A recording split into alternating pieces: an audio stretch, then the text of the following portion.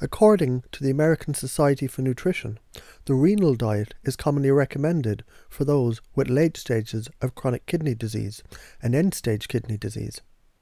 Many patients with these kidney conditions are undergoing renal replacement therapy, also called hemodialysis, but additionally they require dietary changes in order to avoid the potentially serious complications. A renal diet is actually a point of controversy since there's a number of renal dietary restrictions that are now being questioned. While the renal diet has been used for many years to reduce complications among people with kidney disease, the diet is restrictive and not without criticism. There's a growing concern that the renal diet restrictions limit the intake of important micronutrients, polyphenols, and dietary fibre. Since many foods that need to be reduced or avoided are good sources of these essential nutrients. For example, a traditional renal diet involves the avoidance or limitation of food groups, including fruits, vegetables, whole grains, legumes, beans, and nuts. And recent research shows this can increase the risk of other health problems tied overall to the low nutrient intake. Some practitioners now feel the kidney disease diet is not only too restrictive, hard to prescribe, and difficult for patients to follow, but it's also counterproductive.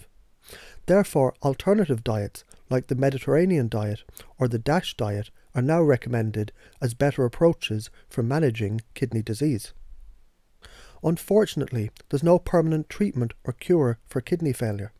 Only strategies to keep someone with kidney disease as stable and healthy as possible. One of these strategies is following a kidney disease diet that limits the intake of certain nutrients in order to cut down on the amount of waste in their blood.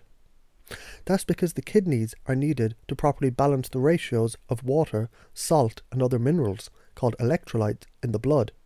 Therefore, kidney dysfunction can lead to an abnormal mineral level. A renal diet eating plan, also called a kidney disease diet, is one that restricts sodium, potassium, and phosphorus intake, since people with kidney disease and kidney issues need to monitor how much of these nutrients they can consume. These three micronutrients can accumulate in the blood, and they can contribute to problems like high blood pressure, swelling and fluid retention, heart arrhythmias, bone disorders, and vascular calcifications. Based on recent research findings, some experts worry that by prescribing the traditional renal diet, this encourages the patient to eat a Western-type diet instead, which is high in red meat, packaged products made with lots of preservatives and additives, and foods made with refined grains and sugars. A newer approach that's now being studied and encouraged for patients with kidney issues is the Mediterranean diet. For example, the European Renal Association, European Dialysis and Transplantation Association now recommends a Mediterranean diet eating pattern rather than a traditional renal diet, because it includes more nutrient-dense foods. It has a wider variety of vegetables and legumes, and it's more flexible. Certain studies have also found benefits from plant-based diets that limit protein and sodium among people with chronic kidney disease. Kidney failure occurs when the kidneys stop working well enough to keep someone alive. This condition is characterized as a sudden loss of the ability of the kidneys to excrete waste, to concentrate urine, conserve electrolytes, and maintain the fluid balance. Acute kidney injury, also called acute renal kidney failure, is the term commonly used to describe patients whose kidneys suddenly stop functioning as they normally should. Chronic kidney disease, also called chronic kidney failure, describes the gradual loss of normal, healthy kidney function. Some patients with kidney issues or even kidney disease won't experience any obvious symptoms. However, if sudden failure of the kidneys occurs, this quickly becomes an emergency situation as the symptoms progress quickly. Kidney disease symptoms tend to worsen with time, and these can begin with nausea, vomiting, and loss of appetite, fatigue and weakness, sleep problems, swelling, changes in how much you urinate, muscle twitches and cramps, chest pain, shortness of breath, and high blood pressure. Kidney failure symptoms normally include kidney pain, which feels like throbbing or tenderness below the rib cage or in the back, abdomen, sometimes called flank pain, producing less urine than usual, or sometimes not at all. A warning sign of kidney disease, however, may be frequent urination, sometimes with blood or other colour changes. Fluid retention and swelling due to the imbalance of electrolytes, especially in the lower extremities, such as the legs, ankles or feet. The face and the eyes can also appear puffy and swollen. Indigestion, nausea, loss of appetite and sometimes vomiting. High blood pressure. Cognitive and mood changes, mostly due to the shifting electrolyte levels and dehydration. This can include confusion, trouble sleeping, anxiety, fatigue, trouble concentrating, weakness and brain fog. Some of the risk factors are having a history of diabetes, anemia, high blood pressure, heart disease or heart failure, consuming an unhealthy diet, being overweight or obese, being an older adult, having a history of prostate disease, liver damage or liver disease, experiencing trauma or an injury to the kidneys that causes a sudden blood loss, having low immune function due to another illness, being treated in a hospital or intensive care unit, such as having surgery or undergoing an organ bone marrow transplant, taking medication that can sometimes lead to kidney problems, such as antibiotics, painkillers, blood pressure drugs or ACE inhibitors. In rare cases, kidney disease can be caused by a kidney infection, a type of urinary tract infection that can be triggered by bacteria or a virus. It often begins in the urethra or the bladder and then travels to one or more of the kidneys. If a kidney infection develops, the symptoms can include fever, back and side pain, frequent urination, nausea and blood in the urine. In the US, about 13% of the adult population has some sort of kidney disease, and this number is expected to rise with the growing elderly population. Chronic kidney disease is a major risk factor for kidney failure. Experts report there's 5 primary complications associated with the chronic kidney disease: anemia, hyperlipidemia, poor nutrition, cardiovascular disease, and osteodystrophy, the abnormal growth of bone mass associated with disturbances in calcium and phosphorus metabolism. Dialysis is one treatment option for those with kidney failure, and this is needed when a patient has only 10 to 15% of the normal kidney function. The United States Renal Data System estimates 382,000 patients with end-stage kidney disease are currently receiving some form of dialysis. Many dialysis patients have food restrictions related to other health problems, such as diabetes or anemia. Acute kidney failure is a serious condition. If a patient ends up in intensive care due to acute kidney failure, studies show the chance of mortality is between 50 to 80%. Kidney stones are a prevalent health problem. It's estimated 1 in 10 people will deal with a painful kidney stone at one point in their lives. Kidney stone symptoms include pain in the back or side part of the body, nausea or vomiting, fever, blood in the urine, and or frequent urination and sweating. The main cause of kidney stones include eating a poor diet, especially one that's high in oxalates, taking synthetic calcium supplements, genetic factors, food allergies or sensitivities, electrolyte imbalances, obesity, and medication or drug use.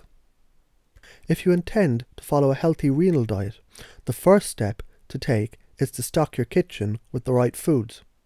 You'll need to educate yourself on renal diet restrictions and be careful to avoid foods that contribute to too much sodium, potassium, and phosphorus in your diet. In recent years, advice about the best diet for people with kidney disease has started shifting. A 2017 study published in the Clinical Journal of the American Society of Nephrology found healthy dietary patterns, as opposed to a traditional renal diet, were associated with lower mortality in people with kidney disease. Healthy eating patterns refer to diets that included fruit and vegetables, fish, legumes, whole grains and high fibre foods, while also limiting red meat, sodium and refined sugar intake. This finding is noteworthy because it goes against the traditional renal diet guidelines that were recommended in the past. Recent findings from the Diet HD multinational cohort study that included over 8,000 hemodialysis patients also showed a high adherence to the Mediterranean or DASH diet was not associated with reduced cardiovascular mortality or all-cause mortality, and it actually helped to reduce the mortality risk.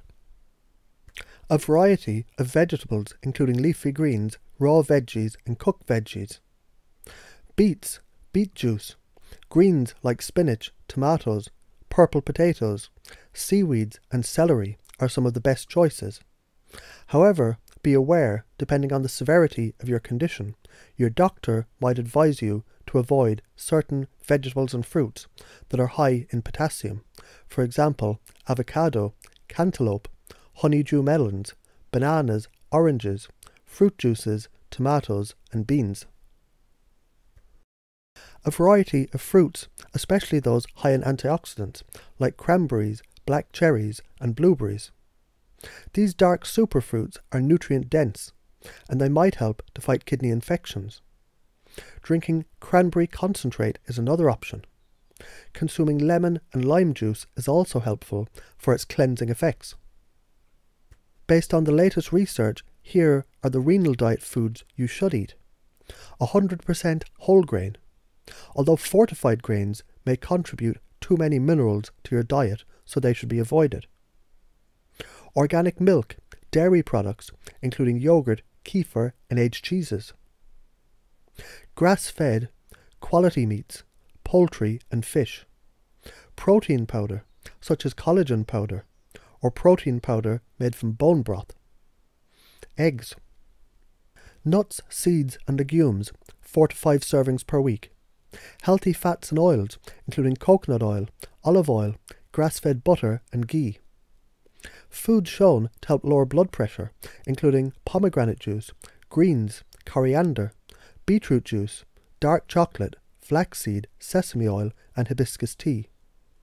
Fresh herbs and spices like oregano, turmeric, ginger, cinnamon, parsley and rosemary. Also be sure to drink enough water and hydrating fluids, including herbal tea, sparkling water or fruit-infused water. The foods to avoid: kosher salt, sea salt and other flavoured salts such as garlic salt, onion salt or seasoned salt. Processed meats, including cold cuts, ham, bacon, sausage, hot dogs, lunch meat, chicken, tenders or nuggets. Many refrigerated or frozen meats that are packed in a solution that's high in sodium, such as chicken breasts, pork chops, pork tenderloin, steaks or burgers. Most canned soups and frozen meals, which are high in sodium. Packaged instant rice. Many condiments, including mustard, relish and soy sauce. Refined oils like soybean, safflower and sunflower oil. Beer and soda. A traditional renal diet limited the intake of high potassium foods, although there's now some controversy over whether this is necessary and beneficial. Potassium is found mainly in fruits, vegetables, dairy products, milk and meat. It's best to discuss with your doctor if you can still tolerate potassium-rich foods, including cantaloupe, honeydew, bananas, oranges, fruit juices, tomatoes, beans, pumpkins, winter squash, potatoes, bran cereal, and greens like collard, spinach, kale, and Swiss chard. These are very healthy foods normally, so if possible, you want to keep them in your diet. Potatoes and sweet potatoes contain a good amount of potassium, but they can usually be eaten in small amounts, especially if you peel them and cook them thoroughly. Your doctor might recommend avoiding certain foods that are high in oxalic acid, like spinach, rhubarb, tomatoes, collards, eggplant, beets, celery, summer squash, sweet potatoes, peanuts, almonds, blueberries, blackberries, strawberries, parsley and cocoa. To avoid consuming too much phosphorus and potassium, limit the intake of milk and dairy to 1 cup per day. To avoid getting too much phosphorus, limit dried beans, greens, broccoli, mushroom and Brussels sprouts to 1 cup per day. High phosphorus foods that you should consume in small amounts include lima, black, red, white kidney beans, and garbanzo beans, most grains, chocolate, dried vegetables, fruits and sodas. Avoid having more than 1 cup of bran, wheat cereals, oatmeal or granola daily, which tend to be fortified. Although this approach alone isn't enough to manage kidney disease, doing a kidney cleanse is beneficial if you've ever suffered any type of kidney infection, any type of fluid retention, urinary tract infection or kidney stone symptoms.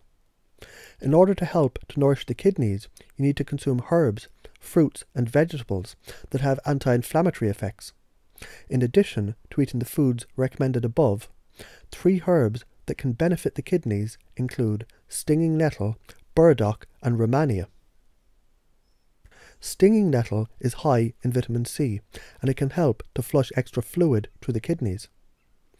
Burdock acts as a diuretic and it stimulates the kidneys to get rid of excess fluid, mainly water and sodium. Romania is a traditional Chinese medicinal herb and it's believed to help to cleanse the kidneys. However, if you have chronic kidney disease or a serious issue with fluid retention, you should talk to a doctor before taking any of these supplements or making changes in your diet. An overview of the renal diet guidelines. Limit or monitor your intake of foods with sodium, potassium and phosphorus. Try to cook at home more and avoid eating out, as these foods are typically high in sodium and salt. Don't add salt when cooking food. An overview of the renal diet guidelines. Limit or monitor your intake of foods with sodium, potassium and phosphorus. Try to cook at home more and avoid eating out, as these foods are typically high in sodium and salt. Don't add salt when cooking food. Avoid high sodium foods, mainly packaged foods. Be careful reading labels. Skip any food that has more than 300 milligrams of sodium per serving. A good rule of thumb is to avoid foods that have salt in the first 4 or 5 items in the ingredient list. Instead, look for lower salt or no salt options. To help to manage blood sugar levels, eat balanced meals. This includes a source of protein, healthy fat and complex carbohydrates. To avoid getting too much of one mineral, eat a wide variety of fruits and vegetables. This provides you with nutrients without overloading how much potassium you're consuming. To make meals taste better without adding salt, add herbs and spices like black pepper, red pepper flakes, cumin, chili powder, garlic and onion, dried oregano, smoked paprika, fresh cilantro, fresh basil, fresh scallions, lemon and lime zest and rosemary. Limit milk to 1 cup per day, or 1 serving of yogurt, or 1 ounce of cheese.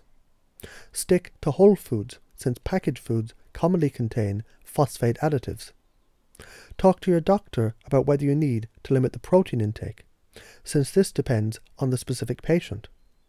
In the early stages of chronic kidney disease, you might need to limit the amount of protein that you eat.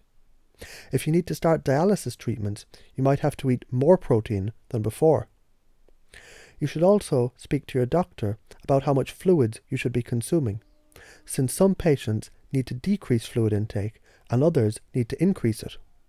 Remember, a number of factors influence the best type of kidney diet that someone can follow, including the stage of their renal disease, the type of treatment they're on, and the presence of other medical conditions. Even though a healthy diet similar to the DASH diet or Mediterranean diet has been shown to slow the progression of kidney disease and other diseases like heart disease, some patients will still need to follow a special diet that's more restrictive. To be safe, always speak to your doctor before changing your diet, especially if you have chronic kidney disease. You should work with a dietitian to make sure that you're managing your nutrient intake carefully.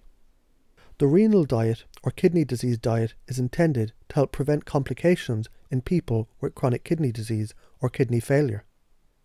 Kidney failure occurs when the kidneys are unable to filter the blood, leaving behind waste and excess fluid. The risk factors include a history of kidney problems, being obese, eating an unhealthy diet, or having diabetes, heart disease, anemia, and bone metabolism problems. The renal diet or kidney disease diet is intended to help prevent complications in people with chronic kidney disease or kidney failure. Kidney failure occurs when the kidneys are unable to filter the blood, leaving behind waste and excess fluid. The risk factors include a history of kidney problems, being obese, eating an unhealthy diet, or having diabetes, heart disease, anemia, and bone metabolism problems.